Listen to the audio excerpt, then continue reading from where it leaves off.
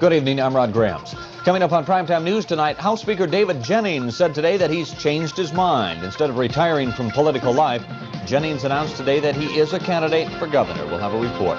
Also tonight, banks across the country, including the major banks here in the Twin Cities, today cut their prime lending rate another 0.5% to the lowest level in nearly 8 years. The St. Paul City Council is being urged to step up its testing and its screening of young children for lead poisoning. We'll have a look at these stories and more on Primetime News tonight at 8:30.